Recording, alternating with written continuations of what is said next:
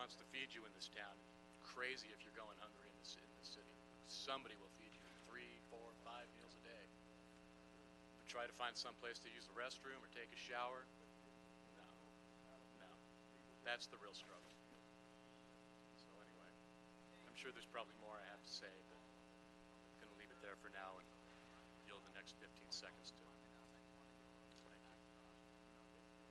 Thank you.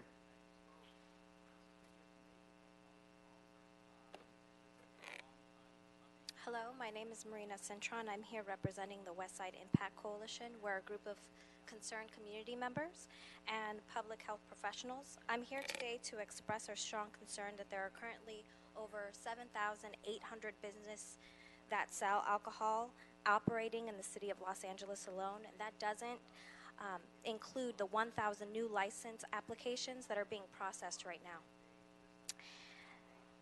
We cannot allow more alcohol in our neighborhoods unless there are significant protections for public health and safety. The Alcohol Restricted Use Subdistrict Motion, also known as RS File 170117, which is pro-community and would protect our neighborhoods from over-concentration of more alcohol businesses in sensitive areas, is being ignored. There are 300 letters and signatures from all over LA, including dozens of petitions signed by youth that are sitting in our council file in support of RS, and this committee won't agendize it. Today, I call on you, the Plum Committee, to stop ignoring the public support for the RS motion. This committee focus too often on proposed ordinances that are without strong standards for how, when, and where alcohol is sold. So why not agendize a motion that protects the health and safety of our communities that you represent? A policy such as this that protects our neighborhoods should be taken seriously, not just policies that are good for business. I urge you to agendize RS today. Thank you.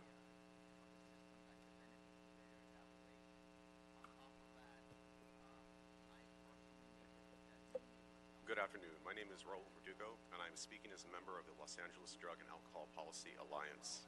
I'd like to ask the committee to set the RS motion file number 17-0117 to its agenda. The RS motion is an important step in the effort to reestablish our community's wellness and safety. District 9 currently has 238 active licenses serving and or selling alcohol, with the highest concentration of off-sale licenses located in the South Central Los Angeles area. I'm asking the Plum Committee Chair to consider the importance of our motion and set it to the agenda. Thank you.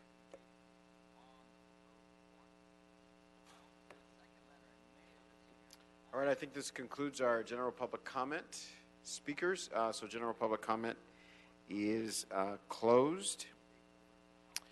Mr. Mejia, if you could read item number 2 into the record.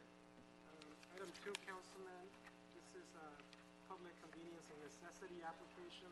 It's for a Sprouts Market located in CD 10. Excellent, and we have the applicant here, Ms. Dickerhoff, to speak. Given a total of 5 minutes. Good but afternoon. You are not required to use all of it. I'm sorry. I said you're not required to use all 5 minutes, but you have 5 minutes to No, speak. good afternoon. I'm just here to answer any questions or concerns if you have any. Excellent. So on item number 2, there are no public comment cards. If there are no comments from the members, we will approve that item and move to item number 3. Item 3, Councilman, this is an appeal filed by Chris Parker, who's the project applicant, and he's appealing the decision of the West LA APC, which overturned the Directors of Planning's approval of the coastal map and the coastal permit and the track map. All right, I believe we have staff on this item. Yes? No? Don't be shy. Come on up.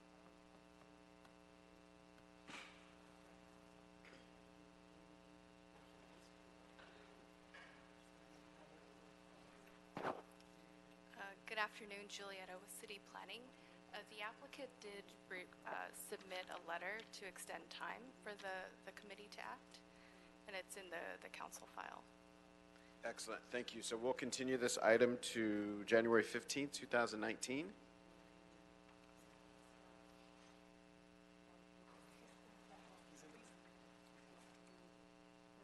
All right, item number 4, Mr. Mejia. So to be clear on item 3, what was the disposition? We continue till January 15th, 2019. January 19th? Oh, January 15, 2019. okay. And then the next. 01152019. Thank you, Council. Next item is item 4. Yes. Okay, item 4, Councilman, this is an appeal filed by the Coalition to Preserve LA. Michael Say is the attorney. He's appealing the approval of the track map in Council District 13. And item 5, Councilman, is interrelated. It's the general plan amendment and the resolution. Those are not being appealed, but the same appellant as in number 4 is appealing the 3 land use entitlements, the conditional use, the parking reduction, and the site plan review. All right, and also could you read item number 5 as well? I did, You did? Councilman. Okay, you got them together. Thank you. All right, well, folks, is it hard to hear me or Mr. Mejia? Mr. Mejia, so you got to get your I will correct that. mic a little closer. All right. Yes. Good afternoon. This is Nuri Cho with City Planning. The project before you is for the development of 299 residential units, 46,110 square feet of commercial space, and an 18,962 square foot public park at the northeast intersection of Gordon Street and Sunset Boulevard. The proposed building is a 22-story structure consisting of an 18-floor residential tower above a 4-level above-grade podium structure containing approximately 325,000 square feet of floor area and 508 parking spaces within 3 levels of subterranean parking and 3 levels of above-grade parking. The development is currently existing and no additional construction would be required for the proposed project. A slightly larger version of this project was previously approved in 2008 by the City Council and subsequently constructed and substantially completed in 2014. However, in 2015, after a series of legal challenges, the building and public park were closed due to an order to vacate issued by the Department of Building and Safety. The building and park have remained vacant and closed since then. The applicant is now seeking to re-entitle the completed building and the public park so that all necessary permits can be considered for issuance by the city. On August 9, 2018, the City Planning Commission considered the proposed project in conjunction with an appeal of the related vesting tentative tract map to permit 1 master lot and 1 airspace lot in conjunction with the limited dedication and merger of Gordon Street below grade. At this meeting, the City Planning Commission denied the appeal of the tract map, approved the CPC case, and adopted the supplemental EIR for the proposed project. Please be advised that the original project approved by the City Planning Commission consisted of 299 residential units, including 269 market rate, 15 units for very low income, and 15 workforce housing units. However, on December 7th of 2018, the applicant updated the proposal to increase the amount of affordable housing units by providing 15 additional units at the moderate income level. In total, the project consists of 299 units, including 254 market rate, 15 very low income, 15 moderate, and 15 workforce housing units. A second-level appeal of the tract map and appeals of the related CPC case were filed by the same appellant as the first-level tract appeal. All appeal points largely repeat the same concerns that were submitted in response to the draft supplemental EIR, final supplemental EIR, and the first-level tract map appeal. Detailed staff responses to the appeals are included in the appeal report dated August 9, 2018, and appeal response letter dated December 6, 2018, which have been transmitted to the council file for your consideration. If Plum Committee would like a brief summary of the appeal points and responses, I'm happy to go over them. Also, for the record, staff would like to clarify that the first 3 transmittals from the Planning Department, dated November 1st, November 2nd, and November 5th, largely contain the same information, except that the November 5th transmittal has the correct case number and includes revised Exhibit A as an enclosure. Based on all of these information, staff recommends that the Plum Committee deny the appeals and sustain the original determinations by the City Planning Commission in conjunction with the technical corrections that were introduced into the record, and including the 15 additional units set aside for moderate income households as volunteered by the applicant. That concludes my presentation, and I'm available for any questions you may have. Thank you. Questions or comments, colleagues? Hearing none, I'll go to public comment on this. We've got a number of speakers. So I know many people have signed up on 4 and 5, so you should take those together as we're considering those together. And so I'll just go down the list. JQ. Council member, Adrian Corsani, City Attorney's Office. Would you like to hear from the appellant and the applicant first, or take public comment first? Let's hear from the appellant and the applicant first.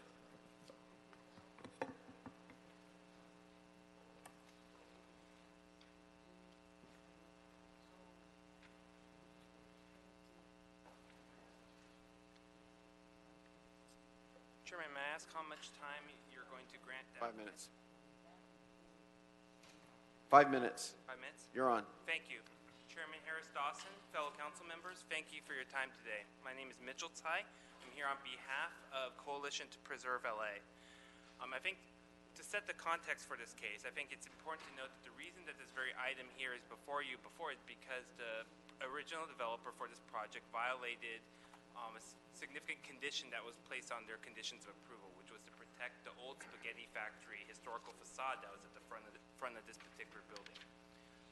I think it's important, and so as a result, the court struck down the original building permits and required that this project go back before the City Council for approval. Well, one of the main important points that I want to talk to you about today is the fact that there's a need for affordable housing here in the city, in particular very low income housing or housing for below median income residents, which according to the 2014 to 2021 Regional Housing Needs Assessment comprised about 40.2% of the city's population. Now, that 2014 to 2021 Housing Regional Needs Assessment also says that new housing stock in the city needs to be built at approximately 12.5% very low income in order to meet the future needs of the city. This project is only proposing 5% very low income housing, and only proposes 5% overall for any below medium income categories. Now, I know the developer is going to come to you and say, well, we provide additional 5% for workforce housing, an additional 5% for moderate income housing, but those particular projects those particular categories are for above median categories, when clearly the need in the city is for housing for below median income categories. In addition, I wanted to bring up there's a lot of issues that our appeal brings up, but I wanted to focus the council members' time on the traffic analysis for this particular project. In particular, there's a significant discrepancy with regard to the neighborhood street segment analysis with this project, which analyzes the amount of project traffic that this project will generate that will cut through local neighborhood streets. Now, it emits almost more than half of the amount of, in this particular analysis, it's environmental impact report, it emits more than half of the amount of traffic that will be generated by this project by only considering commercial traffic. Now, the city and LA Department of Transportation has taken the position that the city is only required to analyze the commercial traffic for this project, hence their emission of almost half of the overall traffic for this mixed-use project that involves both residential and commercial components. However, this flies in the face of previous LADOT procedures and policies. While LADOT released a letter that stated that their interpretation of their policy was to include only commercial for purposes of this project, previous projects back in 2006 as well as most recently in 2016 that required neighborhood street segment analysis, LADOT did in fact require that the entirety of the project be included as part of this neighborhood street segment analysis. Now, Coalition Preserve LA submitted comments from an expert that indicated that this project will have significant impacts on the local residential streets that are surrounding this project, and that additional mitigation may be required as a result. With that, and finally, I'd like to point out a small technical discrepancy with the agenda. The agenda item should be continued and modified because the fact that the agenda items failed to take into account the December 7th modifications to this project, which did add 15 moderate income units. Council members, thank you for your time. Thank you. And now we have a representative from Coalition to Preserve LA. I believe Chair Harris Dawson, that the previous speaker was Coalition to Preserve LA. I'm DJ Moore of Latham & Watkins on behalf of the applicant 5929 Sunset LLC. Okay. All right. We're here today regarding the Sunset and Gordon project, which involves very minor modifications to the previously approved and built project at the corner of Sunset and Gordon in Hollywood, which I'm sure you all have probably seen or driven by at some point over the past several years. We're here at the culmination of a very long and thorough process that included extremely detailed land use and environmental review, including a full supplemental EIR, in order to re-entitle this built project. Our goal has been to ensure that the built project and public park, which have been sitting closed and vacant for 3 years, can reopen to the public and provide needed housing and open space in the Hollywood community. I'm also pleased to report that following the Planning Commission's unanimous approval and recommendation of approval, the applicant worked closely with the council office and the community and agreed to provide additional below market rate units in this project, bringing the total to 45 units that will be available right here in the heart of Hollywood, divided equally between very low, moderate, and workforce income levels. That's in comparison to the built project, which had no affordable units at all. To give you a little background, I know staff mentioned it briefly, the project was approved by the city back in 2008. After it was approved, litigation challenges were filed. The original EIR was ultimately upheld, but due to the downturn in the national economy, prior developer went into bankruptcy. Beginning in 2012, the current applicant, who bought it out of receivership, obtained demolition and building permits for the project, which included the old spaghetti factory building, which was located on site and was identified in conditions to be maintained, even though it wasn't designated as a historic resource. Construction was substantially completed in September of 2014, and a temporary certificate of occupancy was obtained. However, administrative appeals were filed. A lawsuit was filed for violation of a queue condition, and ultimately the LA Superior Court voided the previously issued permits and ordered and the park and building were ultimately closed. The project before you today is just the re-entitlement of that project. Only minor construction is involved, and as I mentioned, it has undergone a robust review. The only remaining significant impact is a construction noise impact. It's exactly the same as the prior project. The project would have less than significant impacts in all other areas. As I mentioned, in addition to the 45 affordable housing units, there are a number of additional benefits that this project has beyond those of the built building. EV-ready parking in 20% of the parking spaces, over 400 bicycle parking spaces, bus and traffic flow improvements, a brand new traffic demand management program, designated rideshare for Uber and Lyft on Sunset, and of course the reopening of the over 19,000 square foot public park. Despite these benefits, the Coalition to Preserve LA and AIDS Healthcare, as you just heard, have objected to the project and have filed an appeal of the Planning Commission's unanimous decision. As your staff noted, the appeal primarily repeats comments that have already been fully addressed in the record and in the supplemental EIR. None of them have any merit. Regarding traffic, the modified project will not result in any significant traffic impacts with mitigation. DOT has reviewed every single traffic analysis in the record, including the neighborhood intrusion analysis, and confirmed that what's in the EIR is absolutely correct. Moreover, the Sunset and Vine intersection with mitigation is less than significant, and there is actually no mitigation required if you use the latest impact methodology that came out after the EIR was published. We're still going to implement the mitigation. DOT is still requiring the mitigation. This is extremely conservative. It's as conservative as you can get. With respect to housing, the supplemental EIR confirmed there will be no housing or population impact. In fact, as you've heard, the modified project is resulting in a substantial increase in affordable housing as compared to what was built and approved, which the city previously concluded would not result in a significant impact. We appreciate your consideration of all of our requests. We fully support the staff report, staff recommendation, and staff's response to the appeal points, and we respectfully request that you deny the coalition's appeal, approve the requested entitlements for the modified project that include a general plan amendment and zone change, and certify the supplemental EIR, adopt the findings, statement of overriding considerations, and mitigation monitoring program. We thank you for your time, and if you have any technical questions, the technical team, the EIR team, is here to answer them. We appreciate your time, and thank you very much. Thank you so much. Do we have a representative from Council District 13? Come on up.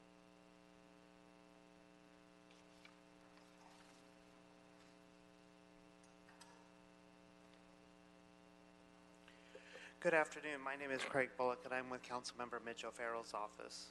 The council member supports the entitlement request and denial of appeal that's before you today. The development will be beneficial to Hollywood and to the city at large.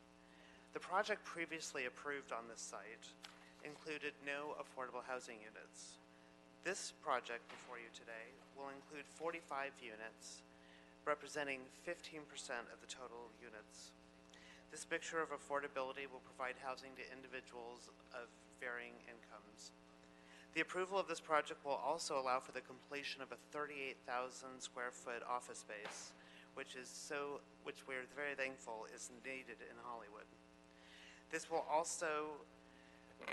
Approval of this project will also create the activation of the ground floor retail space that is shuttered since the building's closing along Sunset Boulevard. This development is beneficial to Hollywood, to the city of Los Angeles. It creates housing, especially affordable housing, and it creates space for good-paying jobs.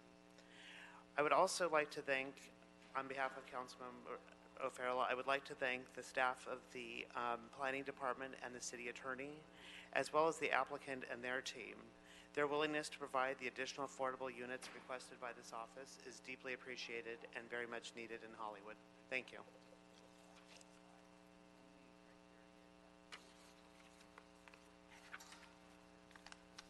All right, we have a number of public comment cards on this. We'll thank folks who have spoken so far. JQ, Jacob Girugai, Ravon McGee, Alfredo Hernandez, Brian Fulb.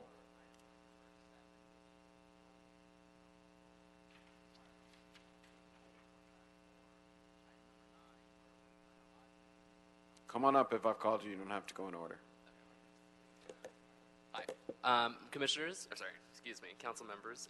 My name is Jacob Howdine on behalf of the Hollywood Chamber of Commerce and more than 800 members it represents. I am here to reaffirm our support for the Sunset Gordon project. This building has been sitting completed and empty for nearly 4 years. It will provide much needed office and retail spaces that will continue to activate the section of Sunset Boulevard, which is transitioning toward becoming an important creative office hub.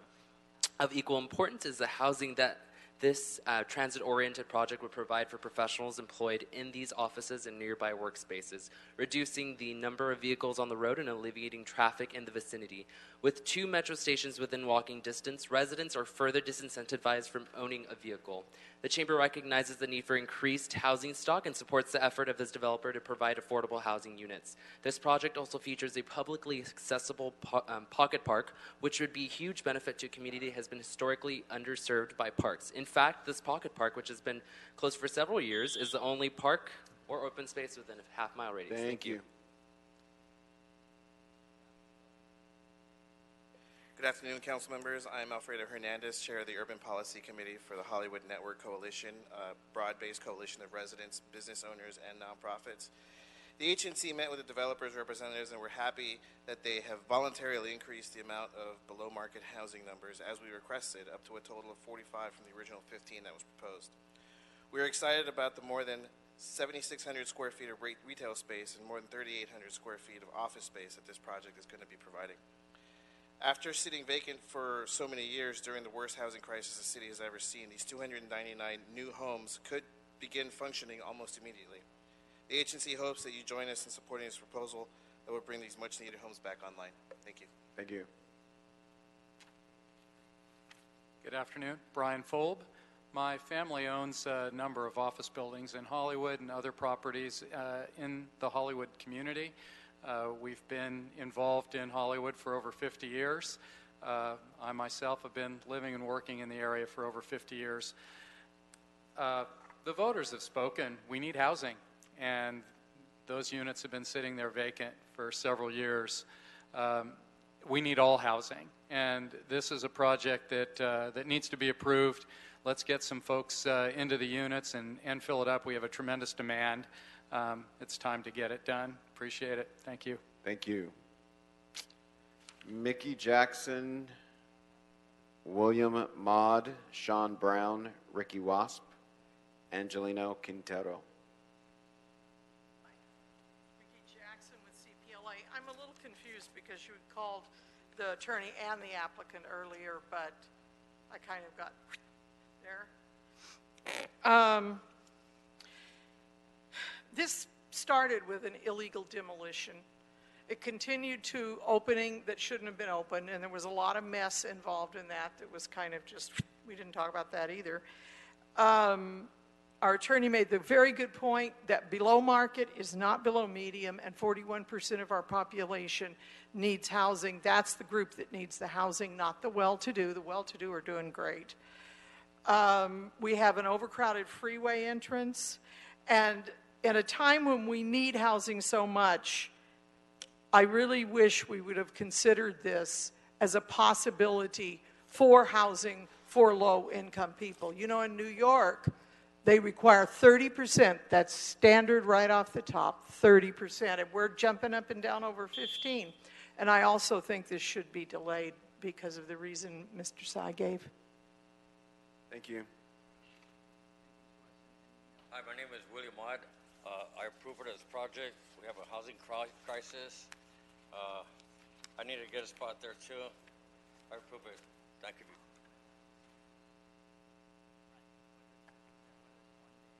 Good evening. My name is Sean Brown. I'm a carpenter, and I approve of this project because I plan on moving out next year, and it would be nice to actually have affordable housing, and as well would help with getting some of the homeless off the street. Thank you.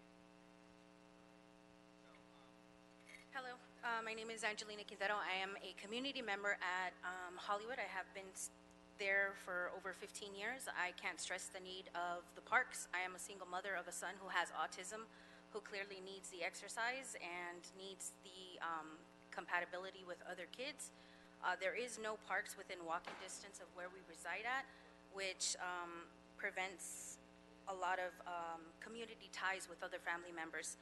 I cannot stress the need of affordable housing because it is important for the economy, not only for the economy, but for the community. Low-income housing can attract and retain employees. It can also be a selling point for most places and communities will offer employment to low-income housing people, so then we can afford the affordable housing. Thank you very much for your time and your patience, and have a blessed evening. How you doing? My name is Ricky Wasp. I'm 63 and a half years old. I'm retired. And when I found out about this place sitting here all of this time vacant, and then looking at what's going on with housing, I'm just hoping that you guys would consider everything that's being said here today and just make it happen. Thank you for your time. Thank you. My name is Raven McGee. I approve of this housing crisis. We need the houses. We need the parking. You have to look at it like, what if it was you? Thank you. Have a great day. My name is Rich Wasp, and I literally just came from a project that we do on 5th and Town, feeding the homeless. And just as a heads up, it's not just people who are junkies and drug addicts who are homeless. there's working class people as well. You know, you'd be surprised how many single mothers I see with their kids pass through the line. So we actually do really need these projects approved. So if you guys can find it in your hearts, please approve these projects. Thank you. Well said. Roxanne William Maud, I think you already spoke, Mr. Maud. Your name is in here twice. LaBomba Jackson, Kelly Stagg, Hector Barbosa, Tom Q.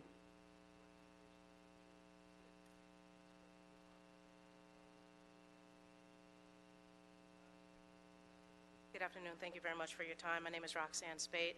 I'm in favor of this project. The project is already there. For over 10 years, I've worked in Hollywood in affordable housing. Would I love to see 100% affordable housing like where I came from? Absolutely. This is not the case. The building is already there. The park is already built. I wish the people that are making sure you dot your I's and cross your T's would spend as much time making sure that affordable units are built. But even when I worked for affordable projects with Hollywood Community Housing, some of these same people opposed those projects and found reasons for them not to be built.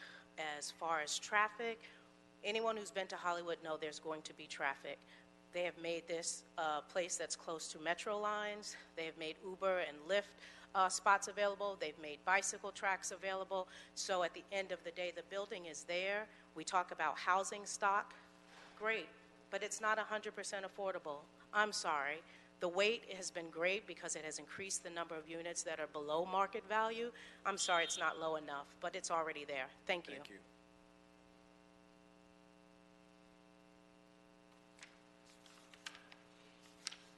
My name is LaBomba Jackson. Actually, I live in the community, not far walking distance from that building. And originally being from Portland, Oregon, been here about 6 or 7 years.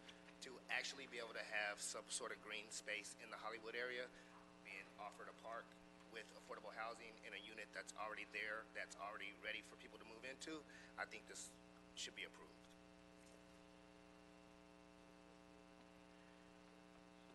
Yes. Good afternoon. My name is Pastor Kelly Stagg, and I reside in West Hollywood, California. And I need to let you know that I was absolutely devastated when I heard about this building not having anyone reside there just yet. And I was actually sharing this experience in my Trader Joe's, which I go to daily, every other day. And Daniel, my very good friend, said he couldn't believe it that I hadn't heard of it because he drives past this establishment every single day and he grits his teeth because he's heard that it does have low-income housing and it is available for that. And he's got to travel all the way from over here past this place to go to West Hollywood because there is no affordable housing. Please approve this. Thank you very much.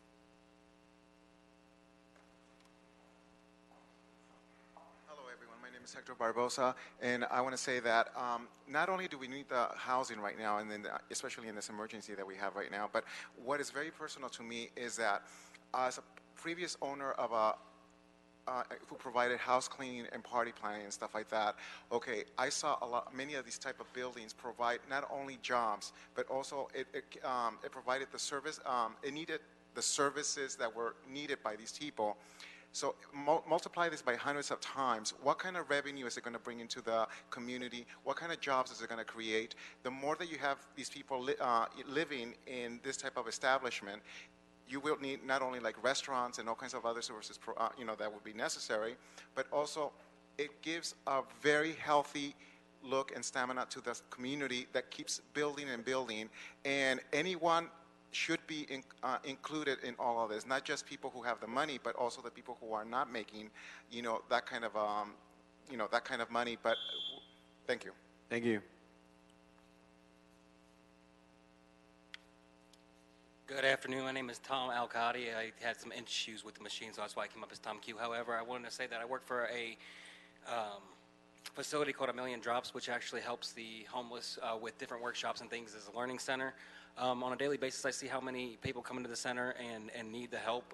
So that's why I want to say I'm in favor of the housing that should go up on Sunset and Bronson.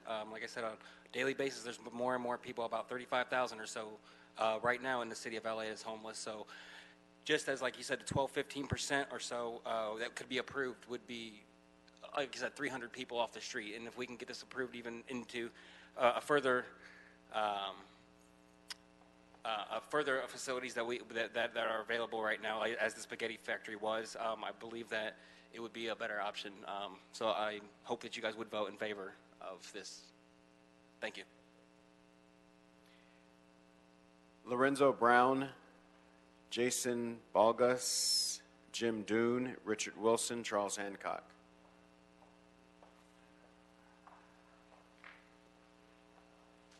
Hello, Honorable Commission members. My name is Lorenzo Brown. I'm a community organizer.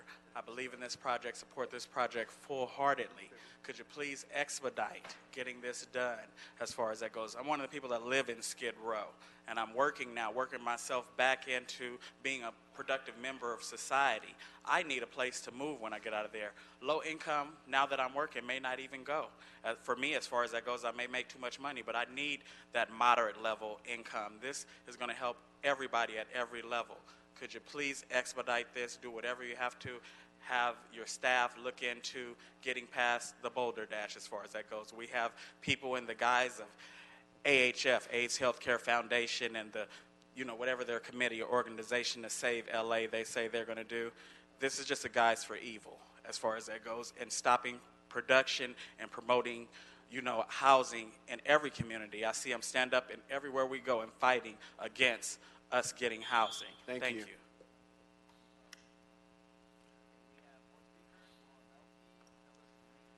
Hi, my name is Jason Balgas, and I'm for this building being opened and put into effect. I think that we live in LA, so there's traffic everywhere you go. You say, get over it. This is traffic. You keep going and be safe. But affordable housing needs to be affordable for homeless people, especially for some of the elderly people that are out there having problems too. And just open it. It's already there. Thanks.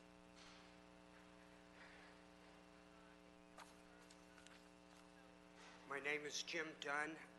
I've been a member of this community for 23 years, and I'm encouraging you to please stand behind the members of my community who are looking for work, who are working, they're middle income, low income, they're looking for jobs, they're looking for a place to live. Please, don't penalize my community any longer. Please open the doors, reopen these doors. Thank you.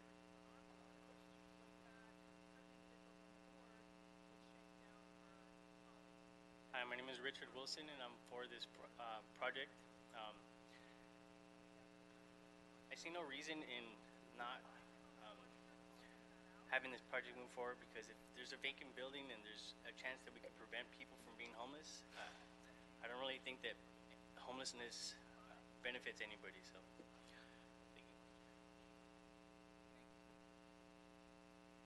Dorian Stokes, Dominique Bonanno. Someone named Juan Howard or Yuan Howard.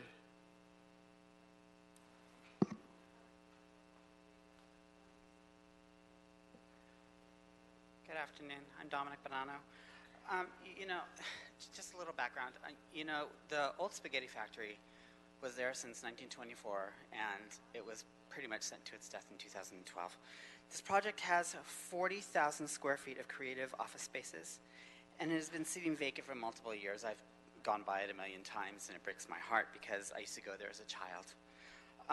The thing about that there is 17,000 square feet as far as parks, and yet it is the most deprived part of the city.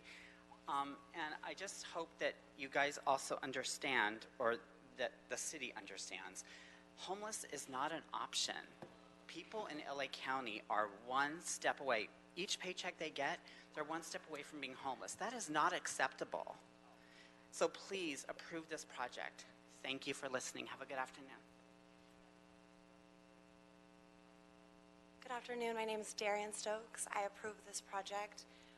I live downtown, and as all of you see the housing crisis, when you drive here, you're downtown. I'm sure you guys see all of the homeless people, and I'm really just here to say, if you could just have compassion. If it's in your ability to make a difference, then I really believe that that's something that we should all do. This building has been vacant for 4 years, and there's just so many people out here that I also serve downtown and feed some of the homeless or pray for the homeless. And a lot of them, they have jobs, they just really can't afford it. I mean, I have my own business, and I mean, when I work really hard in my business, and I can't imagine if I had a slow month, you know, what would happen, because we do live in one of the most expensive states in the United States. So if we have the ability to do so, I just ask that we can have compassion. Thank you. So thank you.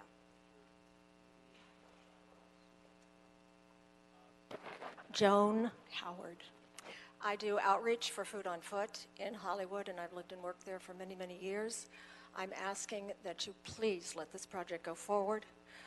I actually we ate. I used to be an audience coordinator. We ate many times at the Spaghetti Factory, and I would ask that you be very, very careful about what you preserve. We can only preserve a few buildings. We don't need to preserve things that frankly look like a bad movie set. I see the pain every day in the street, and it's making me sick. And I don't care whether it's low income, affordable, or just housing. Everybody needs housing. How much less density would you have if the firemen 2 blocks away could live in their own neighborhood? They wouldn't have to go 100 miles a day to come in to work. And as for the low income, they don't use cars. They take public transportation. Please, housing is needed, and the pain in the street. Let's preserve lives so we don't have to build a monument to skeletons. Thank you. Mary Sidaro, Nyla Arcelanian, and Wayne from Encino.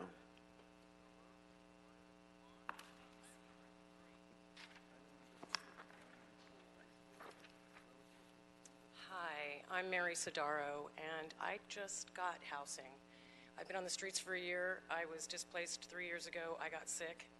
And I'm one of the people that is affected by this, and we need affordable housing. We need to help the people. They're not all drug addicts. They're not all alcoholics. Some of us are losing our things because of health or whether it be jobs.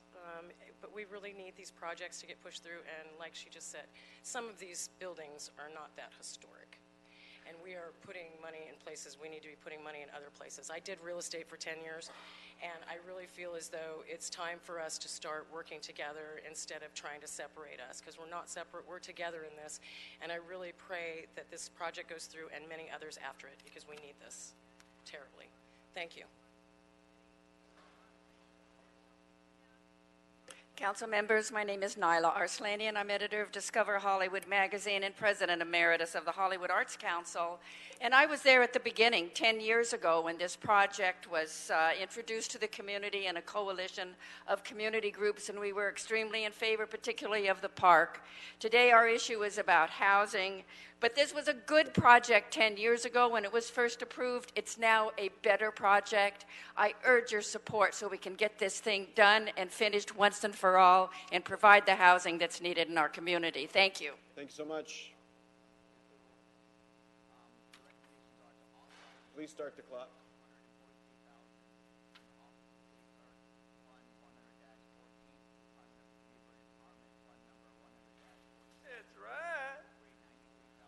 Who's back here? Jose Huizar's brother, Marquise Huizar Dawson in the house. Gotta stay on the topic. That's right. So thank you, Mr. Huizar number 2, for starting my clock illegally before, with my learning disability, finding the microphone, fool. So, again, there's that little man, Englander. He walked his ass out. Good job. So what we got here today, fool? More corruption. Look at all these papers. What are all them papers? The only papers I want to see is a wad of $100 bills. I want the money. Marquise Huizar Dawson want the money. Mitchell Blumenfield want the money. Finally, fuck Mitchell Englander. And I'm glad he's retired. Oh, Do I get All it? right, that's your time. Do I get my general? That is your time. But I You want missed general public comment. Please don't disrupt the meeting anymore. Get it at the end. You Please changed sit it- down. You changed it to the end? You're disrupting the meeting. Please sit Yeah. down. Okay, there, That's Mr. your last warning. You Okay, continue to Mr. disrupt the meeting, Weezer. you'll be asked to leave. Okay, Mr. Weezer Dawson. Okay, there you go there. Weezer Dawson. All right, that concludes public comment on items number 4 and 5.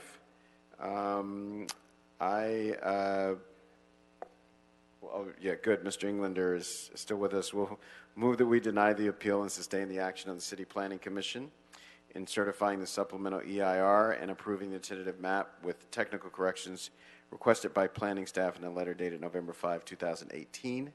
And on item number 5, we'll deny the appeal and sustain the action of the City Planning Commission, finding that the project was assessed in the EIR, errata, addendum, and supplemental EIR, recommending approval of the zone and height district change in the general plan amendment, and approving conditional use on menu incentives and site plan review with technical corrections requested by the planning staff in a letter dated November 5. Hearing no objection, that'll be the order. We will go now to item number 7.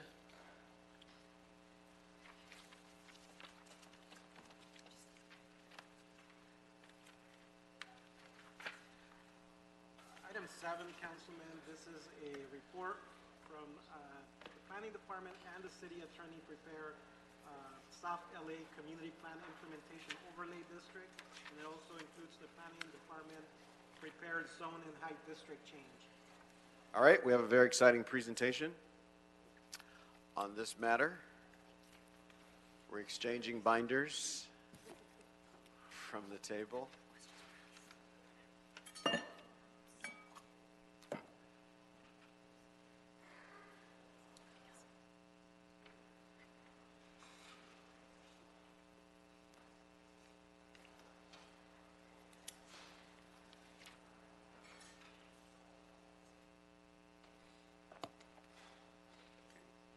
Good afternoon, Council Committee members. Ruben Caldwell from the Department of City Planning. The item before you today consists of the 2 implementing ordinances necessary to effectuate the South Los Angeles Community Plan update. Included for your consideration is the Zone and Height District Change Ordinance, applying zoning throughout the plan area, as well as the Community Plan Implementation Overlay District, or CPIO, further refining zoning for specific geographies consistent with the goals and policies of the community plan. Now, previously, as part of your November 21st, 2017 recommendation for City Council to adopt the South Los Angeles Community Plan update, this committee requested the City Attorney to prepare and present an ordinance with amendments establishing the South LA CPIO district. It should be noted that the Zone and Height District Change Ordinance was held in committee so it could be considered with the final CPIO ordinance once complete. Now, the City Council then adopted the Community Plan's General Plan amendments and certified its EIR the following day on November 22nd, 2017, and the General Plan and appropriate maps have been updated in accordance with Council's action. Now, with the necessary form and legality review now complete, the Planning Department recommends that this committee consider advancing the CPIO and zone change ordinances to the City Council and Mayor for consideration and adoption. This will allow the all components of the Community Plan update to become effective, including the General Plan amendments adopted a year ago. Now, because the city remains in the midst of a housing crisis, further delay in effectuating these ordinances harms the city's efforts to increase the construction of new housing and to create new jobs that will serve both current and future generations in the plan area. Furthermore, the continued processing of demolition permits in key neighborhood conservation areas is resulting in the loss of irreplaceable, historically significant residential structures in the South Los Angeles Community Plan area. Therefore, an urgency clause has been included with each ordinance to allow its immediate use upon publication pursuant to Charter Section 253. Finally, your November 2017 recommendation also instructed the Planning Department to report back on zoning and land use for religious institutions in the plan area. As instructed, the department initiated a follow-up study in coordination with Council Districts 8 and 9 and leaders of the faith community, and the department has prepared and transmitted its report to this committee. So in closing, on behalf of the Department of City Planning and the South Los Angeles Community Planning Unit, I would like to once again thank the numerous community residents and stakeholder organizations, the council offices, and city department staff who have participated in the development and completion of this plan and its ordinances. In particular, I would like to thank the Office of the City Attorney for their expert review and preparation of the final CPIO, and in particular, Parrish Knox, John Fox, Kathy Phelan, Adrian Corsani, and others for their continued commitment in assisting the department in preparing and moving forward its numerous, often complex planning initiatives. Thank you, and that concludes the department's summary on this item. Thank you so much, Mr. Caldwell. We appreciate your presentation. We've got a number of public comment cards on item number 7. I'll begin. As quickly as we can get through these, the better it'll be for everyone. Jonathan Jager, Orinio Opinaldo, Rabia Sen, Jasmine Johnson, Mariana Huerta Jones.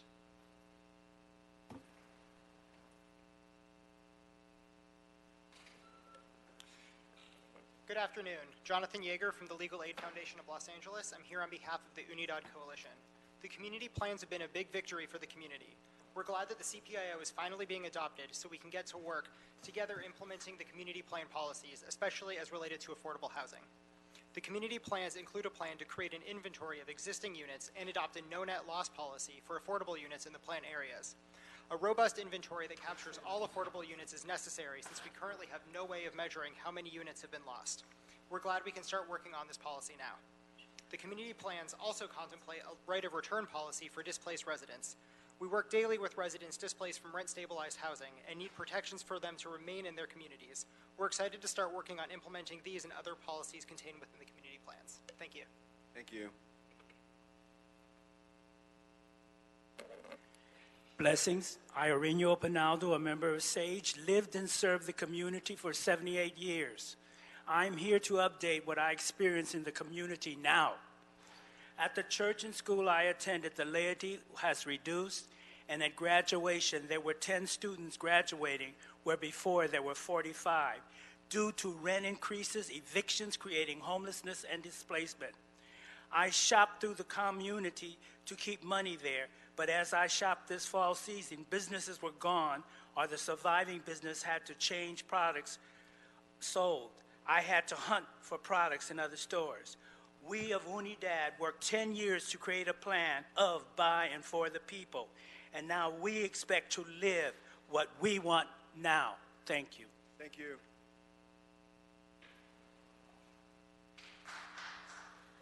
Good afternoon, Chairman and Plum Committee members. My name is Jasmine Johnson, and I'm a South LA resident and Program Associate at PSRLA.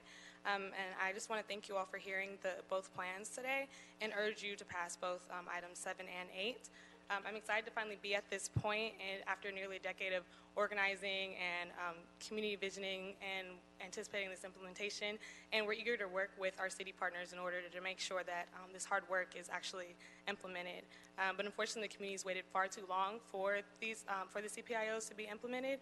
And with this year-long delay, we've delayed important environmental protections for vulnerable populations, such as children and the elderly. And we've also prolonged unmitigated exposures to the more than 1,300 hazardous uses in the Southeast and South LA community plan areas. So a lot of community work has gone into this, and I'm excited to hopefully be able to work with the Ombudsman and council members to see that this is implemented. Thank you. Thank you. Good afternoon. My name is Mariana, and I'm with the Alliance for Community Transit Los Angeles. I'd like to strongly encourage you to pass both items number 7 and 8 today. After over 10 years of visioning and organizing, the South LA and Southeast LA communities are ready for the implementation of their new community plans and begin to see critically needed affordable housing production, as well as support for local and family-sustaining jobs and community-serving small businesses. Because of the lack of an adopted CPIO, the communities have lost dozens of opportunities for affordable housing units and have experienced rent increases and have been displaced or become homeless. So implementation of the CPIOs must happen swiftly. With the passage of CPIOs today and hopefully in the full council tomorrow, we have an opportunity to stop families from being displaced or becoming homeless. So we look forward to working with you on implementation. Thank you. Thank you.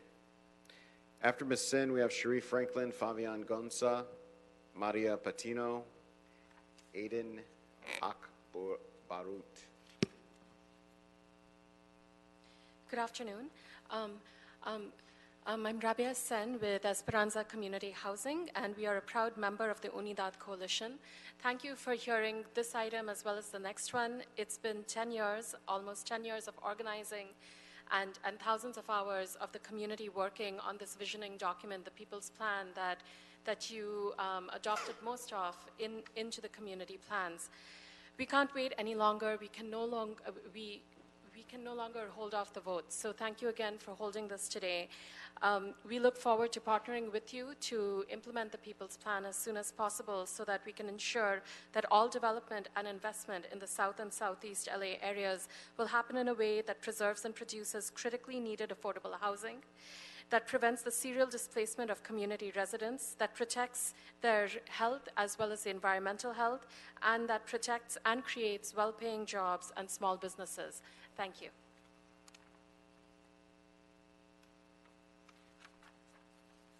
Good afternoon, everybody. My name is Fabian Gonzalez. I work with SAGE.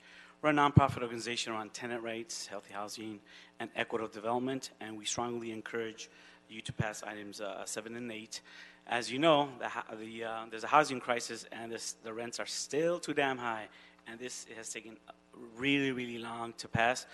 And we specifically want to focus on the right of return. There's been a lot of development in South Central LA, and we want to continue to support community residents to stay in our neighborhood and to continue to live a very healthy and fruitful place to live for their kids. Thank you. Hi, good evening. My name is Maria Patiño Gutierrez, and I'm also with SAGE and the Unidad Coalition. Tell me your name again. Maria Patiño. Okay. And I'm with the Unidad Coalition as well, and we help implement the People's Plan. Well, we're looking forward to the actual implementation, and I'm here specifically to talk about the jobs. I'm jobs coordinator for SAGE, and the new South and Southeast LA community plans have a number of policies and programs that aim at increasing these opportunities, and we urge the committee to implement this today to begin the process to implement this in the community plans. We've seen a lot of new developments be passing through the pipeline, and these are a lot of jobs that we're missing out on this opportunity. So we urge you to pass items 7 and 8 today, please. Thank you. Thank you. Hi, Cherie Franklin, Urban Design Center, and thank you for moving these plans forward. And I wanted to give a shout out to Ruben. He's held so many meetings over I don't know how many years, but this plan gives us a chance to really start to planning and implementing visions from the community and looking at financing and ways to partner with the city to raise dollars. We're also doing work in the Southeast Community Plan and working, as you know, in the Leimert Park Village, also in Central Avenue Historic District, and with family members such as Hamid Razapur, who is here looking at how do we enhance our projects by taking some of these M-zone properties and adding affordable housing and quality housing in the airspace above manufacturing and other commercial uses. So I commend the efforts to do that. But I also want to say that we need to make this not a product that's on the shelf. Let's put it into action, and let's go get some money and make things happen in our communities. Thank you. Thank you. We have Lizette Hernandez, Joe Donlin, Cynthia Strathman, I think that is, Jordan Barrow Kim. Hi, my name is Aidan Akbarut. I work for a affordable housing builder. We build all across the spectrum of affordable housing, from workforce to moderate, all the way down to low and very low. We depend, and I also want to compliment Mr. Caldwell on the CPIO. The only concern that I have is that that we preserve the densities that were provided for in TOC and PSH, the transit-oriented community, and the permanent supportive housing ordinance in the commercial corridors. You know, in the commercial corridors, very, very important to maintain that density that we were afforded with those new provisions. And I'm not sure where the new plan stands on that. I just wanted to voice my support for the new plan and also request that be looked at. Thank you. Thank you. Hi, good afternoon. My name is Lizette Hernandez. I'm the Director of Environment and Health Programs at PSRLA. Physicians for Social Responsibility. I'm also a resident of South LA, a single mother, recently displaced by gentrifying predators in the South LA plan area. And so I'm speaking, just in support of the CPIO. I think that it is long overdue. I've been testifying before the Plum for close to 20 years on environmental justice and gentrification issues, and it is time for us to hold gatekeepers accountable and make sure that we have champions for environmental justice and gentrification and against gentrification. We need you to step up. We need you to expedite these measures. Our communities have been long patient. We have African-American families that are also losing their homes, that have been in the community for 50, 60 years, and it's a disgrace, So while I am somewhat optimistic, I also know that this is a powerful moment for us. Thank you very much. Thank you. Hello, my name is Cynthia Strathman from Strategic Actions for a Just Economy and the United Neighbors in Defense Against Displacement Coalition. We have worked with the Unidad Coalition for 10 years on the People's Plan with hundreds of local residents to include equity provisions in the community plans and these CPIOs, and many of the elements that we had advocated for are now in them. So we're here today to thank you, the council, for putting these up for a vote before the holidays, which we very much appreciate. Also the mayor's office for their leadership on this, and the planning department, which I know worked so hard on this and has won, I think, a couple of awards for it, and it is very much deserved. Can everybody who's here to support the People's Plan please stand up? That's CD Tech, Esperanza Community Housing, Legal Aid Foundation Los Angeles, Physicians for Social Responsibility, Public Counsel, and the Alliance for Community Transit, and we all really appreciate all of your hard work. And this is the last time you will see me today, so you also have that to be thankful You for. sure? Thank you. Thank Sure. you. Thank you. Good afternoon. Joe Donlin, also with SAGE and the United Neighbors in Defense Against Displacement. Again, strongly support the South and Southeast LA community plans because the city and all of the leaders here today have included 80% of the community proposals that were a part of our People's Plan campaign, which included anti-displacement provisions, affordable housing incentives, strong environmental justice provisions, enhancement for parks and green space, local jobs provisions, and protections against predatory lending facilities. Now, several key pieces really include and require a lot of attention for implementation, and our coalition of residents and community organizations, faith-based organizations, small businesses, and others are eager to join with the city partners to bring these into full implementation. In particular, we really want to see the no net loss and right of return pieces moving forward. Thank you. Thank you. We have Reverend John Cager, Pastor Brown, Reverend Kelvin Calloway, Chris Jordan, Pastor Cook, Bishop Taylor. And it says that Markel Fultz is here, which would be interesting, given he has can a job join the out of Lakers, town. can he? Yeah, maybe something's up. Let us know what you've learned, Reverend Cager. I'm Reverend John Cager. I am the president of the Los Angeles Council of Religious Leaders, which represents almost 2,000 houses of worship and over 2 million Los Angelinos of faith. A year ago, more than a year ago, 384 days ago, I was here with a group of faith leaders to protest the South and Southeast area plans because they were made without consulting the faith community. We were asked to remove our objection, to trust city planning, and to trust the Plum Committee. We want to thank the planning department, Mr. Bertoni, Mr. Caldwell, because they worked with the faith community, and 72 days ago they presented the Plum Committee with an option that allows the faith community to participate in the area plans. We are asking the Plum Committee to live up to its promise as well. Thank you.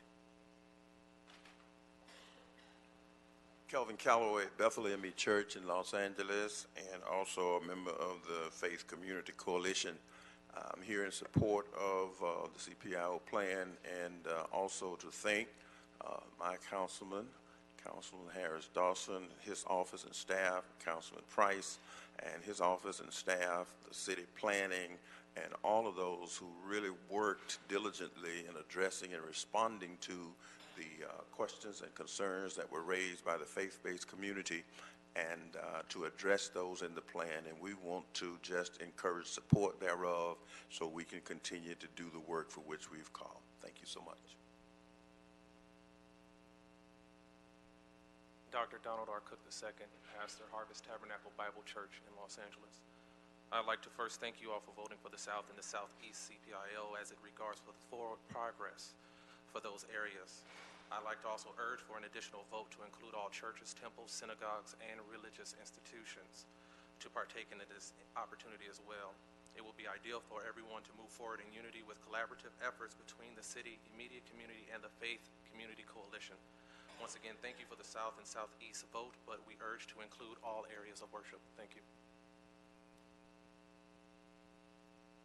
Councilman Dawson, members of the council.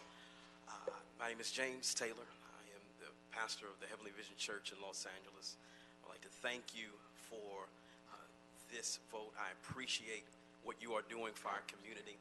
I only ask further that we would move forward to make sure that this is available for all faith-based organizations. We serve many people that are homeless, that we are working to help them overcome their homelessness by getting them housing. So your vote, your participation, your leadership in this will allow us to seize this opportunity to make true change in our community. So we say thank you. Thank you. Chris Jordan, Executive Director of Grant Housing and Economic Development Corp., also chairperson who participated with the CPIO for the Southeast Plan. I'd like to express my thanks to the city staff and those who helped us work on that plan. Also, my appreciation that the plan is moving forward to full implementation. I'd like to encourage the committee to advance the corresponding faith-based mapping plan that will help us do more of the work that we're doing with our neighborhoods. Thank you. Thank you so much. I have Benjamin Torres. And I guess Markel Folks is not a real person, so we'll move. Good afternoon. My name is Benjamin Torres. I'm the president and CEO of CD Tech, a racial equity and economic justice organization in South LA, and a member of Unidad. Small mom and pop businesses have been the economic lifeline of South LA for African American and Latinos, providing goods and services, jobs, and the ability for families to survive and thrive. We are appreciative of the opportunity to implement the community's 10-year vision in constructing equitable community plans along with the council offices and mayor's office and the planning department in implementing community plans that will provide in relation to economic development, help to protect small mom and pop businesses from displacement through outreach engagement and technical assistance resources, assist in creating small businesses and entrepreneurial opportunities in new redevelopment projects for African American and Latino youth and other marginalized populations, and connect people of color-owned businesses from South LA to procurement opportunities tied to these big redevelopment projects. And we believe this is an example of good collaboration practice between social and economic justice groups and city government. So thank you very much. Thank you so much. And I just want to make sure I call Pastor Wilson. Did I call Pastor Wilson?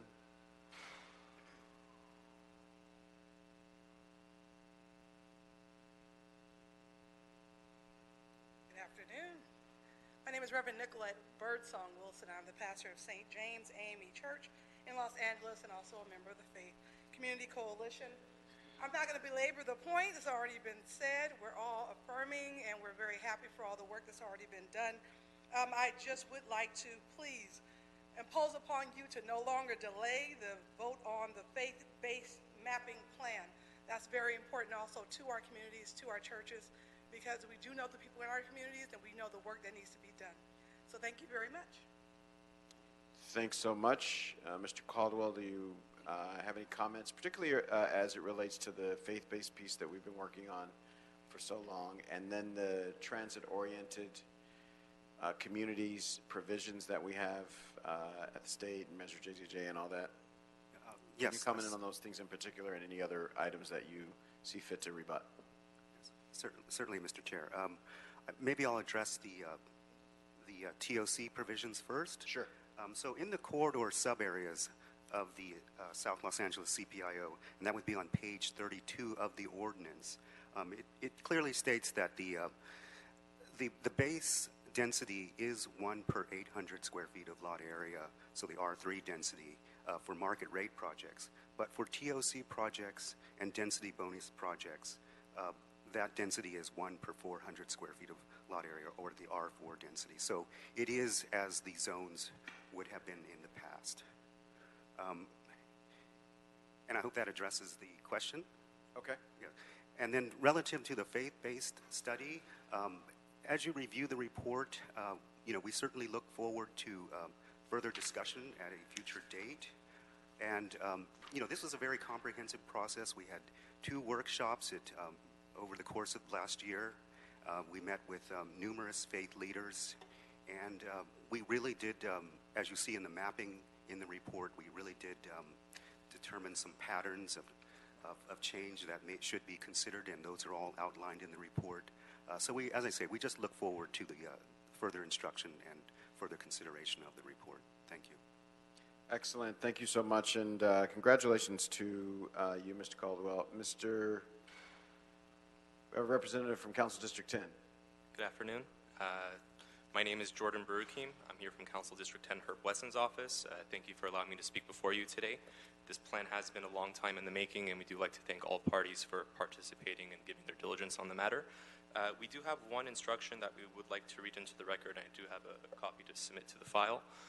We would like to instruct the Planning Department to initiate necessary proceedings to downzone all residentially zoned properties within the South Los Angeles Community Plan, bounded by Western Avenue to the west, I-10 freeway to the south, Normandy Avenue to the east, and Washington Boulevard to the north, to R2-1-HPOZ, to retain consistency with the existing zones and general plan land uses, with the exception of assessor parcel number 5074-033026, which is Church of Christian Fellowship, and prepare associated zone and height district change ordinance. Thank you. Excellent. Thank you, CD10. One, I'd like to thank everybody that's participated in this process, especially you, Mr. Caldwell, who spent a lot of time holding community meetings, listening, and hearing folks out. I want to thank our faith leaders for raising the matter of church property and faith community property throughout the community, and lifting how that needs to be looked at differently and having a fully cooked plan over a long period of time. And then the activists who put forward and pressed for and demanded the People's Plan, which largely informs what we have in front of us today. That is an amazing organizing feat over a long period of time. As someone who spent some time doing organizing, it's very, very difficult and a tremendous accomplishment to involve everyday people over a long period of time in such technical matters, no matter how consequential they are. And so thank you and congratulations to all of you. Any questions or comments, Mr. Blumenfeld? No questions or comments from Mr. Blumenfeld. So we'll move to include the instruction offered by Council District 10. All right, and then we will recommend adoption of the accompanying ordinance amending Section 12.04 of the Los Angeles Municipal Code. I'm sorry, I'm reading the wrong thing. Could you read the instruction for me, Mr. Mejia? We'll approve the city attorney prepare South LA Community Plan Implementation Overlay District, and as well as the zone and height district change ordinance. And then we'll also approve the environmental impact report, the statement of overriding considerations, the mitigation monitoring program and related CEQA findings, and also make the following 2 findings. To find that based on the independent judgment of the decision maker, after consideration of the whole of the administrative record, the project was assessed in the previously certified EIR, ENV 2008-1781 EIR, certified on November 22nd, 2017, and pursuant to CEQA guidelines, Section 15162 and 15164, no subsequent EIR, negative deck, or addendum is required for approval of the project, and an additional finding to adopt the findings of the Director of Planning on behalf of the CPC as the findings of the council, and in addition to the CD10 request for a zone change, and that zone change that will come in the future has no impact on the zone and high district change that is before council tomorrow. Okay. If there's nothing else, we will move to adopt this item. Hearing no objection, that'll be the order, and we will move to item number 8. Councilman Harris Dawson, item 8 is a report from the Planning Department as to the zone and high district changes and a city attorney prepare ordinance to establish the Southeast LA Community Plan Implementation Overlay District. Mr. Caldwell. Okay, so once again, Ruben Caldwell with the Department of City Planning. So this item, Council File number 17-1053, consists of the 2 implementing ordinances necessary to effectuate the Southeast Los Angeles Community Plan update. Included for your consideration is the Zone and Height District Change Ordinance as well as the CPIO District Ordinance, both effectuating zone changes consistent with the goals and policies of the Community Plan. Now, as part of your November 21st, 2017 recommendation for City Council to adopt the Southeast Los Angeles Community Plan update, this committee requested the City Attorney to prepare an ordinance with amendments establishing the Southeast LA CPIO District and again holding the Zone and Height District Ordinance in committee so it could be considered with the final CPIO once complete. The City Council then adopted the Community Plan's General Plan amendments and certified its EIR the following day on November 22nd, 2017. And the General Plan and appropriate maps have been updated in accordance with Council's action.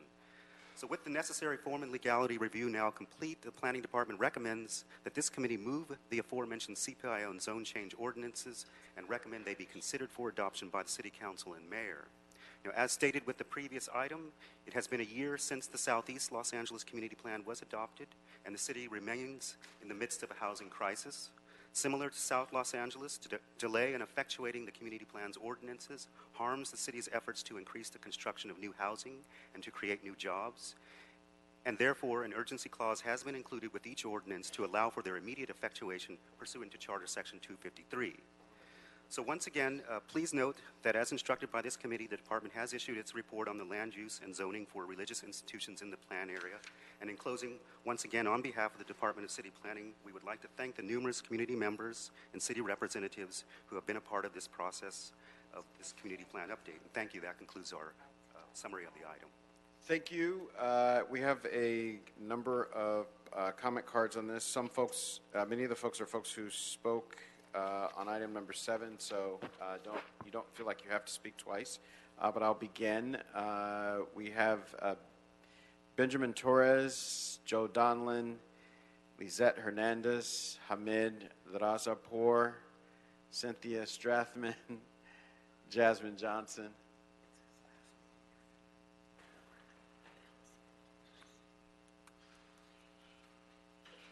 Good afternoon again, Joe Donlin with SAGE and the Unidad Coalition. Benjamin Torres, CD Tech.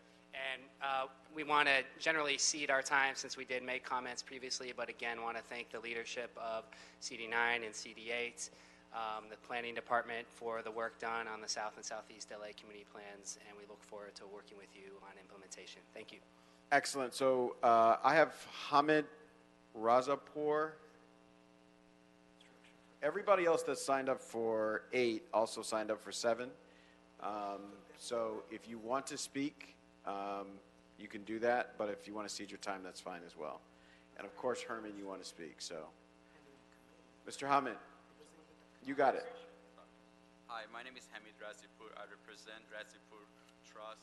We have over 500 employees in LA County. I support the approval to change of the M zone for housing. Thank you. Thank you.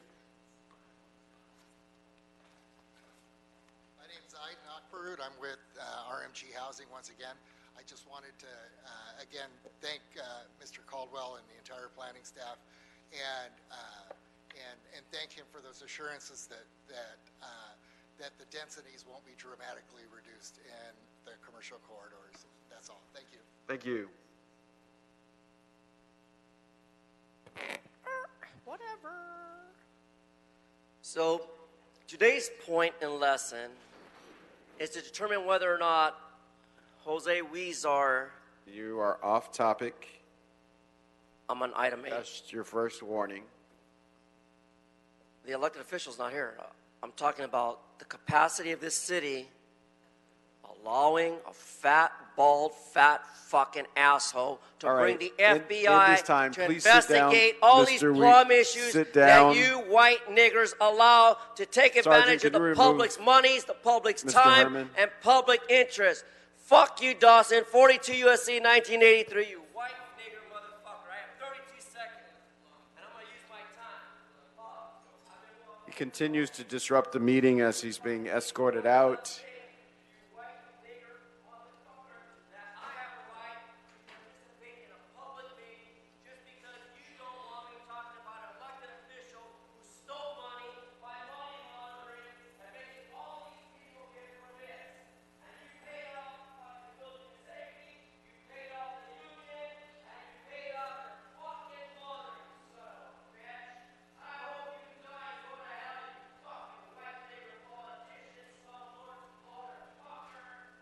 Hopefully all of that has been recorded for the record and posterity for when we're in court. There was not much with regard to new public comment, so I don't think there's a need for rebuttals. Mr. Caldwell, if you're okay with that, we'll go ahead to discussion. If there is any, Mr. Price? I want to just thank staff for all the efforts, staff and the community. This has really been a long time coming. But Mr. Chair, without objection, I'd like to instruct DCP to allow mixed-use development adjacent to the Ross Snyder Rec Center and Thomas Jefferson High School. Prepare and present a zone change and general plan amendment from limited industrial M11 CPIO to neighborhood commercial C2-1-CPIO for those industrial zoned properties fronting Compton Avenue between 41st Street and Martin Luther King Jr. Boulevard. Thank you, Mr. Price. Hearing no objection, we'll adopt this matter as amended by Mr. Price. And that leaves us with item number 6. Is that correct? So on item number 8, Councilman? Yes, sir. Again, to state for the record that we're approving the city attorney prepare ordinance establishing the Southeast LA Community Plan. This was a separate item, that's number 7, so you need to take similar action. Excellent. So I'm recommending such an action. And to also approve the environmental impact report, the statement of overriding considerations, the mitigation monitoring program, and related CEQA findings, and the findings stated by the planning department in their transmittal as to the environmental findings. We'll adopt that matter. In addition, Mr. Price's prospective zone change request. Yes. Thank you, sir. Are we all set? We're all set. On that. So item number 6. Item 6, Councilman, this is a city attorney prepare development agreement for the redevelopment of the Baldwin Hills Crenshaw Plaza in CD 8 and 10. All right, we have planning staff, Ms. Toy Lee.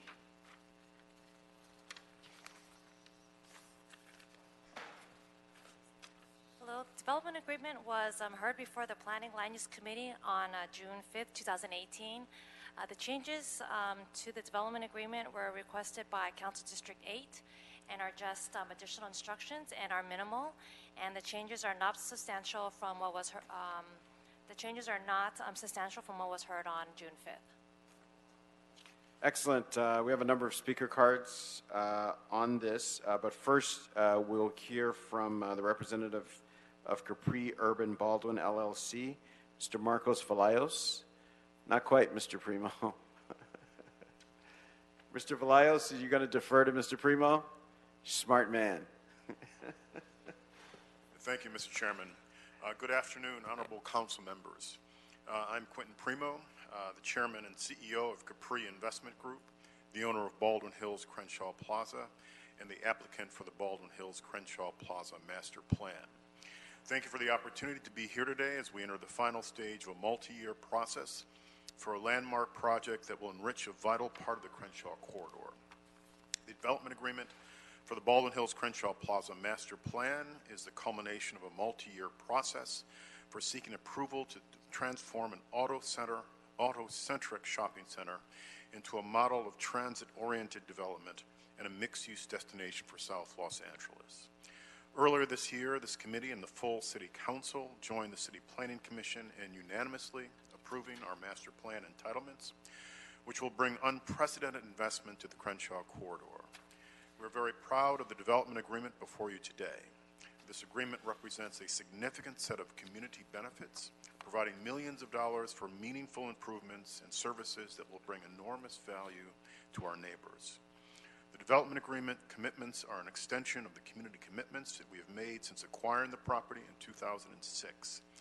This has included $70 million of investment to renovate the mall itself, support local businesses with tenant build-outs and improvements, and offer free year-round community programming for children, seniors, and families. Through the development agreement you are considering today, we are committing to support training and workforce development, hiring of local residents, creating nearly 100 new homes dedicated to families earning low and moderate incomes, and underwriting efforts to preserve, beautify, and ensure the safety of historic resources and neighborhood streets. Providing quality jobs and meaningful job training is an important part of this project. A significant local hire requirement will ensure local residents have priority access to the thousands of construction and operations jobs created by the project. This is very much in line with our values, as we are particularly pleased that local hiring has been formalized in the development agreement. Further, the development agreement also invests $2 million in youth workforce development for local residents, as well as an on-site job training center. These and other community benefits contained in the development agreement will complement our ongoing commitment to the neighborhoods surrounding Baldwin Hills Crenshaw. We would like to thank you for your careful attention to this project. We are also grateful to the thousands of neighbors who have signed petitions and written letters to support the master plan, as well as the block clubs, neighborhood councils, homeowners associations, labor unions, and many other community groups who have also expressed their support throughout the entitlement process. We truly cannot wait to move forward and build a beautiful, vibrant, pedestrian-friendly master plan with enormous benefits to the local community. Our team is here and available to answer any questions that you may have. Thank you for your consideration. Thank you so much, Mr. Primo. So we have a number of speaker cards on this matter. I have either Janet Mendez or Donna Grayson. It cannot be both. One of you all have to pick. Romero Malvel, Keith Adams, Shamari Davis, Kim Williams.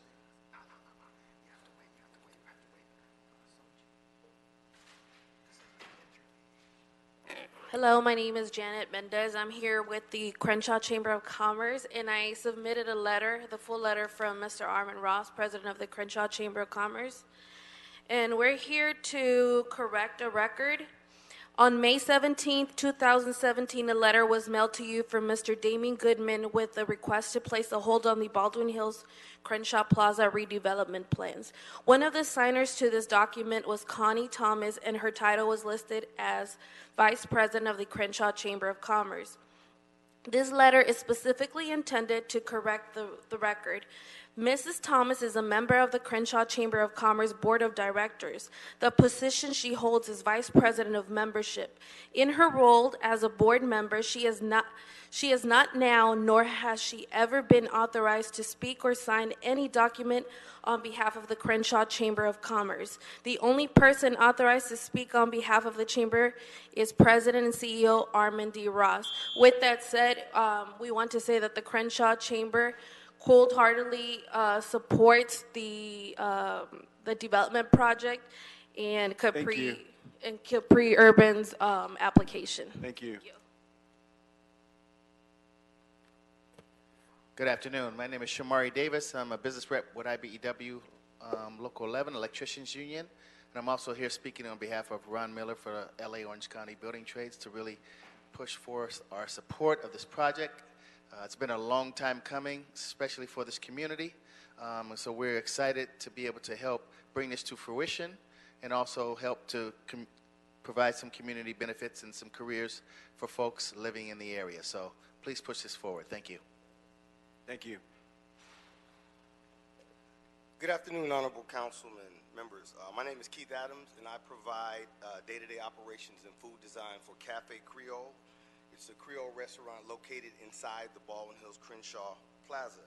And I'm here today to express my full support for the development agreement that you have before you today. The owners of Baldwin Hills Crenshaw Plaza have been incredibly supportive of Cafe Creole and all the other local businesses at the mall. That is why we're thrilled about the master plan. We're confident it will enrich our community and be great for business. The development agreement before you today is the cherry on top of an amazing project. It provides incredible benefits for the Crenshaw corridor, including local hiring provisions that will give our community members first priority access to jobs created by the project. The development agreement also includes funds for workforce development, a job training center, and street beautification measures. All of these benefits will provide tremendous value to our community. Please approve the agreement today. Thank you. Thank you. so Good much. food, by the way. Oh, thank you, brother. We recommend the cafe. Good afternoon. I'm Romero Melvo, a resident of Leimert Park, the community adjacent to the proposed development. I support the development agreement and the actions before you today. Over the past years, I've witnessed a decline and outright exodus of businesses serving the Crenshaw communities. I believe that this agreement makes the project a catalyst to jumpstart business ownership and job creation throughout the commercial corridors. I also support the agreement as structured because it is privately financed. Public dollars for economic revitalization is far, far less than the need. It is important that businesses and developers view the community as a viable investment opportunity. Through years of community meetings and council hearings, the project vetting has occurred and resulted in resulted in a community and developers win-win. Thank you. We have Ann Beaumont, Natalie Schumann, John Jackson, Cherie Franklin, who I think left, and Nellie Ruiz. Yes, ma'am. Hi, my name is Kim Williams, chairperson of the Crenshaw Manor community, which is adjacent to the mall. I've been a resident for over 40 years. I'm here to express my support for the development before you today. The agreement holds benefits in the community of the Crenshaw corridor. It includes measures to support our local workforce, including funds for youth workforce development and on-site job training. Finally, the agreement includes funding for tree trimming. Street beautification will greatly improve our community. The other benefit will support the community, allow us to thrive. Please support the development agreement before you today. Thank you.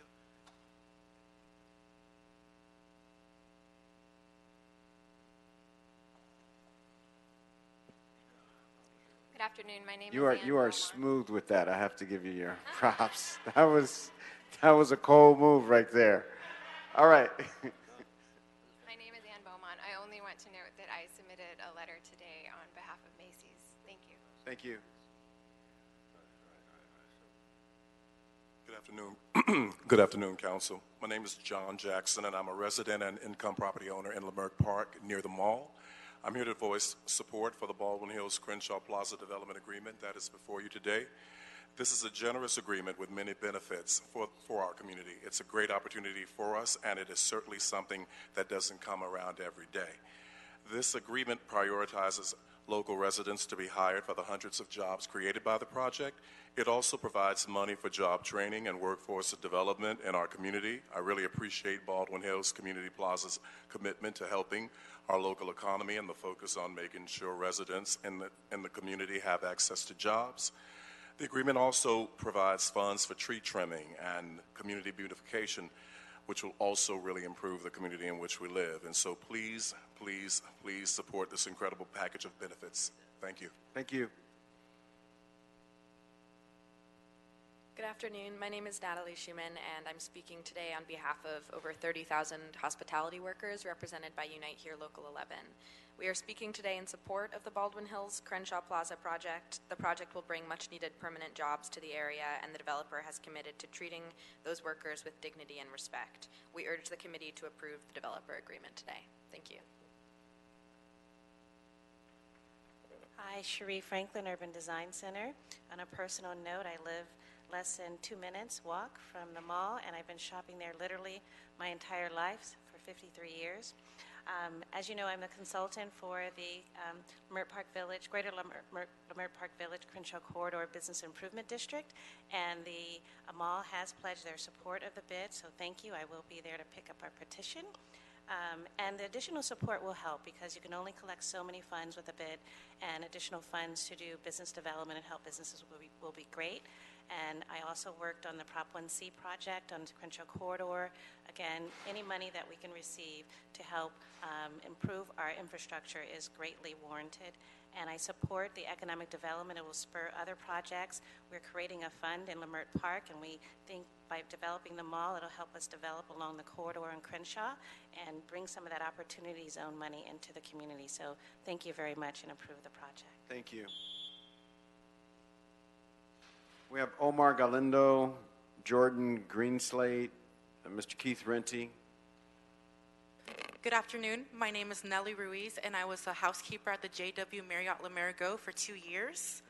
I know firsthand the importance of having a union job.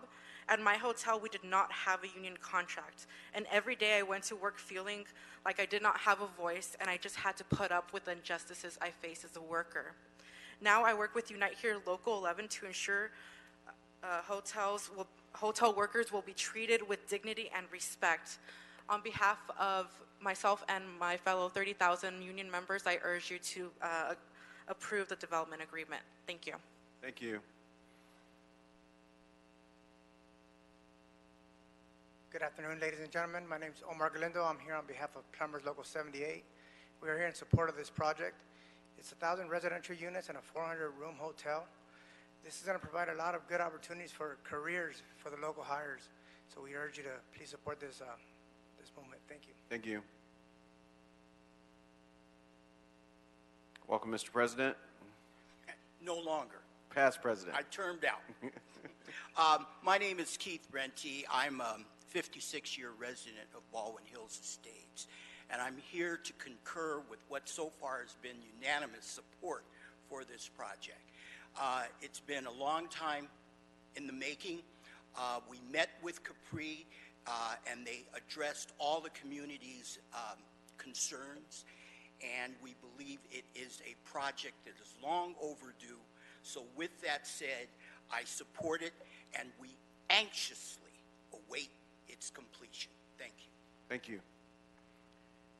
Mr. John Gonzalez, Danny Stephen, Gus Torres, Tisha Green.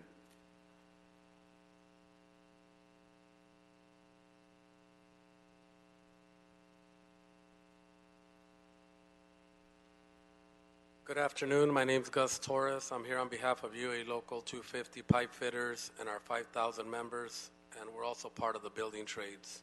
And we're here in support of this project, not only because of all the jobs that it's going to create while it's being built, but after. So we urge you to approve it, please. Thank you for your time, and God bless.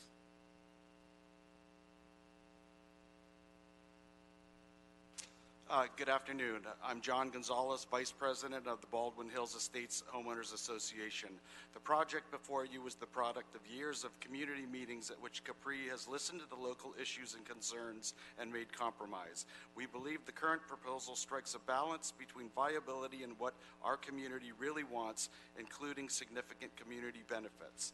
Unlike most area projects, this is not an all-residential project. It provides public and community spaces and substantial commercial use. This provides the overall area with not just patronage opportunities, which we lack, but will also provide employment, tax base, and infrastructure via capital investment, which South LA has struggled to attract.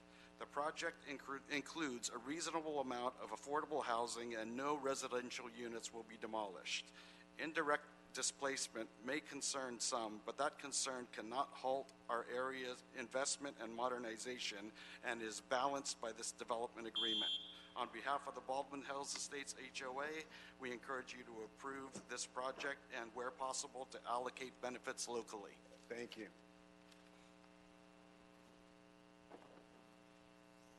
Hi, good afternoon. My name is Tisha Green, and I too am from the Baldwin Hills Estates Homeowners Association. We are here, as you have heard from my two other homeowners, that we are here to support this project and the items before you today. We really do appreciate, we look forward to the community investment, we look forward to all of the economic development and the mixed use and a lot of the resources that our community has long awaited for. And we really appreciate the collaboration from Capri and in negotiating and working out issues with our community. And so we strongly support. Thank you so much. All right, there was a lot of support for this project, so congratulations to the Capri Partners Group. I don't think there's any need for rebuttal. Yes, sir. Mr. Price. I just want to thank you, Mr. Chairman, congratulate you on your efforts shepherding this project through, also with Capri, the community stakeholders that have been involved, as has been said, for many, many years. This is an exciting project. In fact, my initial retail experience was at the Broadway department store back in the day. And so I got a question, Mr. Chairman. Are we tearing down the Broadway side or the May Company side? Just curious. Oh, neither. Both buildings going to remain? Excellent. It's going to be all the way live. That's what I call adaptive reuse. There you go. There you go. You were just there on Saturday. Did you go shopping Saturday? Just there on Saturday. So anyway, congratulations, and I look forward to the development. Excellent. Thank you. If there are no other comments, I thank you, Mr. Price. I want to thank planning staff, the Council District 8 staff, the Baldwin Hills Estates Homeowners Association, Capri Partners. I think our local hero, Jason Lombard, who's been having community meetings on this for over a decade, I think it is. I've been getting calls from Jason to come to community meetings long before I was on the city council, and they've been diligent, and they've been significant follow-through. And so we thank everybody involved in the project, and I will ask my colleagues to recommend to the city council that we approve the development agreement as presented by the city attorney. Without objection, that'll be the order. That leaves us with item number 1, I believe, Mr. Mejia. Actually, item 9, Councilman, is the zone change. 9? Yes. All right. 9's crossed off on my tablet, but I'll take your word for it. Okay. I'll believe you over the tablet. So, all right, item number 9. Item 9 is a report from the Planning Commission. It's a zone change for a warehouse and also to develop the coffee bean shop in CD10. Good afternoon, council members. Joseph P. Swank, Department of City Planning. The case before you is the construction, use, and maintenance of an approximately 218,778 square foot corporate office, manufacturing warehouse, and retail facility for the Coffee Bean and Tea Leaf in Council District 10. Staff's available if you have any questions. All right, we have no public speakers on item number 9. Is there a comment from Council District 10? Council District 10 supports it from the backfield. If there isn't any discussions, we'll just say congratulations to Council District 10 and to Coffee Bean, and I'll move that we adopt this order without objection. All right, that leaves us with item number 1. Yes. All right, thank you, Chair Harris Johnson, members of the committee. Vince Bertoni, Director of Planning. Just real quick, at a recent meeting, our City Planning Commission had been reviewing the accessory dwelling unit ordinance that's been proposed by the City Council that had been referred back from Plum to the City Planning Commission to study some items, including the issue of tiny homes. The ordinance in its entirety was referred back to the City Planning Commission, so they finished the review. We forwarded it to We'll be forwarding it to the city clerk by the end of the year, so it'll be before you at the beginning of the year. The big area of contention at City Planning Commission had to do with accessory dwelling units in hillside areas. There's a lot of discussion about the tiny homes from the tiny home advocates, but really in terms of a lot of the other discussions regarding hillside areas. And so there's the city council originally proposed, I think, was originally looking at a ban in the entire hillside areas. The City Planning Commission recommended a much narrower ban in the hillside areas. We, as staff, gave them lots of different options. So we actually went 2 rounds of options for them. I don't remember how many options we gave them total, probably about at least 6 options for ban in the hillside areas. So we gave them lots of different scenarios. They chose a scenario which had to do with banning them just on those areas that had very specific overlays that had to do with impacts to construction because of narrow streets and the way the streets were configured and narrow, and to allow them with the rest of the hillside areas. But that was just the major area that they had a conversation about. Really, the rest was fairly straightforward. So you will hopefully be seeing that early next year. Very good. Thank you so much, Mr. Rotoni. There are 9 people signed up to speak in response to your report. But I don't see any of them in the chamber, so we will move that we adopt the report and adjourn this meeting. Thank you so much.